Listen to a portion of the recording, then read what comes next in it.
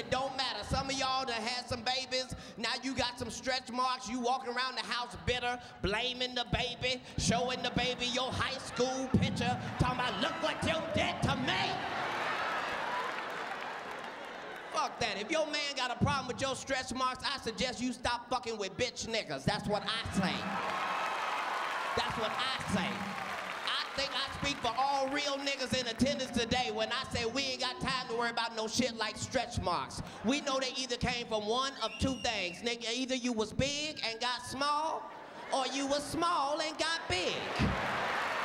Either way, we fucking. Either way.